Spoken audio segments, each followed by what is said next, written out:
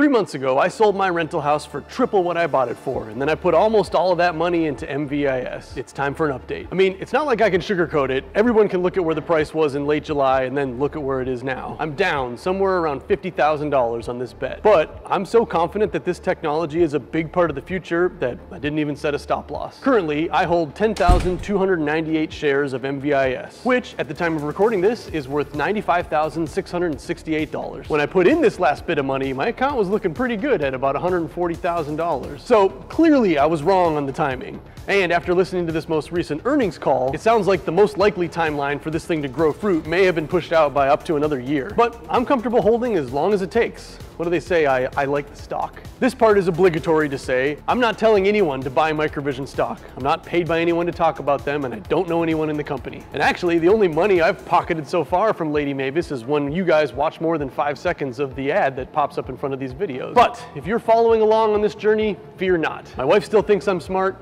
I still have a salary, and in fact, just a few weeks ago, I entered into another fairly expensive financial roll of the dice when I put $40,000 on some credit cards to start up a Bitcoin mining farm. There should be a link popping up right here to that video, and actually that project is already up and running, and I've more than doubled my salary in the process. Microvision's stock price has dropped about $4, which is like 30% since I made that investment, but fundamentally, nothing has changed in what I see happening in the future. The roadmap remains the same. It's just hard to see the metaphorical distances between the metaphorical cities on our road trip to Elysium. The real-life human roads, though, are indeed going to be filled with electric vehicles in the coming years, and we're going to want them to drive themselves. LiDAR is a super powerful sensor that's going to help enormously with that. And Microvision even mentioned working on a custom ASIC built into their sensor that will take the processing load off of a car's computer. This may be a bigger deal than people seem to be making out of it. Self-driving takes a lot of processing power. An ASIC is an application-specific integrated circuit. It's basically a super specialized computer that's only good at doing one thing. And in this case, that'll be for parsing laser beam data into 3D rendered environments for car computers to use for not killing children or running off the road. This whole play is a speculative bet into an emerging market on a product that isn't even for sale because it's not done being created all the way yet. It's in, I believe, the final phase of testing and iterating, but you can't just call up the headquarters and order yourself a LiDAR. They're not ready yet. When I read arguments that MVIS is a bad buy because they just spend money but don't make any money, that's just